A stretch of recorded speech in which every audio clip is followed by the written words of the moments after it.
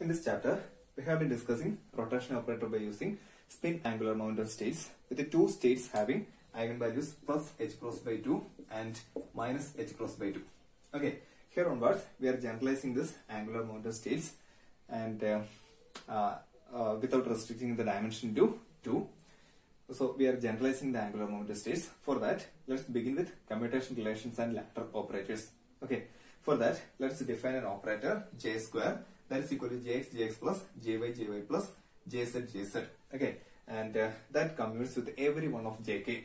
That is j square jk. The property of this j square is j square jk is equal to 0 where k is equal to 1, 2, 3, and we know j1 is equal to jx, j2 is equal to jy, and j3 is equal to jz. Okay, to prove this one, let's take an example. Let k is equal to 3. K is equal to 3 means j3, that is jz. Okay, so commutator of j square jz is equal to, we can write it as commutator of jx plus jy plus jz comma jz. Okay, that is equal to, we can expand this commutator bracket in this manner.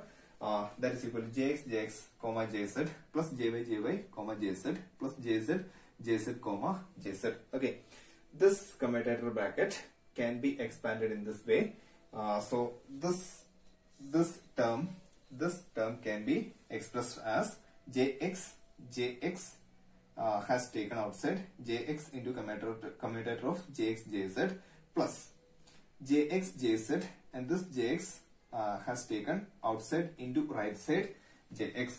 So this two terms represents this commutator bracket. Okay, similarly we can express this commutator bracket by using these two terms, and that is jy into commutator of jz plus jy into jz into commutator of jz into jy plus this third commutation relation, commutator bracket can be expressed as plus jz plus jz into jz. Okay, and we know jx into commutator of jz is minus ih cross jy, and commutator of jz is minus ih cross jy into jx, and this one jz is ih cross jx, as well as jz is ih cross jx into jy plus, and we know the commutation relation of commutator bracket of jz is equal to 0, jz is equal to 0. Okay,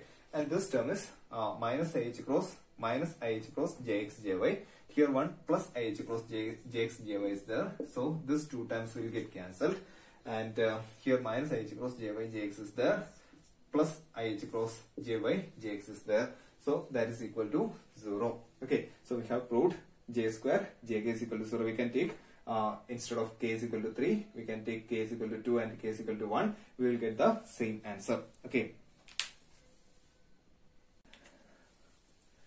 now we are looking for the simultaneous eigenvalue of j square and jz, and we denote the eigenvalues of j square and jz by a and b. Okay, that means this is the simultaneous eigenvalue of j square and jz. If we operate with j square, we will get the eigenvalue a, and if we operate with the jz, we will get an eigenvalue b. Okay, and to get the allowed values of the eigenvalues a and b, we define two non-Hermitian operators. One is j plus, that is equal to jx plus ijy, and another is j minus, that is equal to jx minus ijy, and is known as ladder operators. And here I am writing the three properties of this ladder operators. One is commutator of j plus j minus is equal to 2h cross jz. To get this value, we need to substitute jx plus ijy for j plus, and jx minus ijy for j minus. Okay, that are easy steps, so I'm not doing that one, just writing the properties. The second property is jz, j plus or minus, is equal to j plus or minus h cross j plus or minus, and here the third property j square j plus or minus is equal to 0. Okay, and to explain the physical meaning of j plus or minus, we are taking j plus or minus. J plus or minus is operating on AB as a ket. Okay, if an operator operates on a ket, we will get another ket. So this we are considering as one ket, j plus or minus AB as one ket, and we are taking an operator jz and operating on this ket, we will get that is equal to, we can write jz into j plus or minus in this way. Jz j plus or minus minus j plus or minus jz plus j plus or minus jz.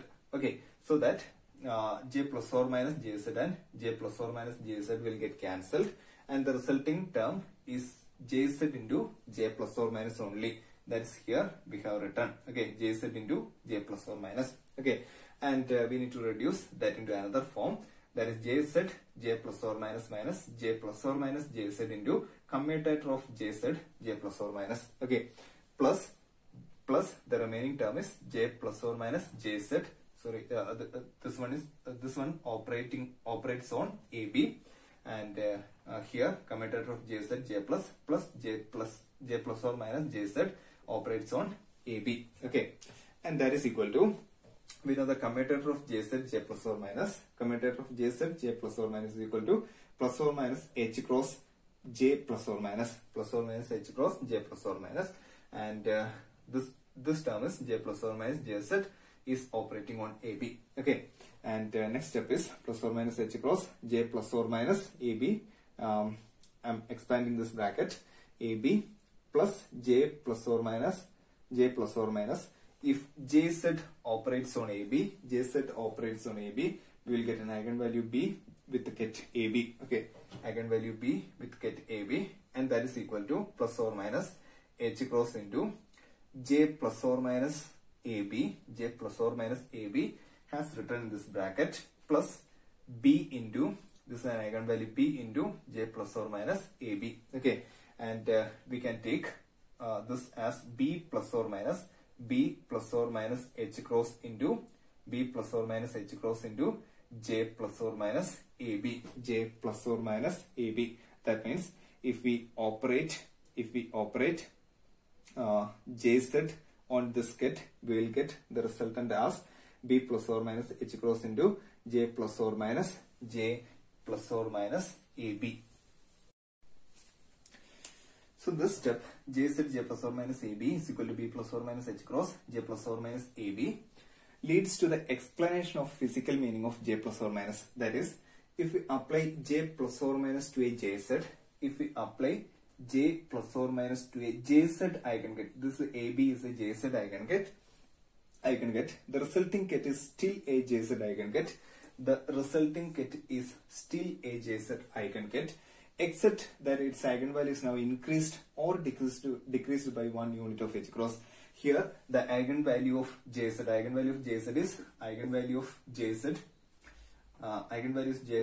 is b. So the eigenvalue of jz is increased b plus h cross, or decreased by b minus h cross, or decreased by 1 unit of h cross. So actually this j plus or minus is doing the step up or down on the ladder of jz eigenvalues. Okay, if we consider the eigenvalues of jz as a ladder, the difference between two steps is h cross. That means j plus is actually doing increasing the eigenvalue by 1 step, and if j minus is actually decreasing the eigenvalue by 1 step. Okay, that is j plus or minus changes the eigenvalues of jz by 1 unit of h cross. Okay, so j plus or minus changes the eigenvalues of jz by 1 unit of h cross, and let's check j plus or minus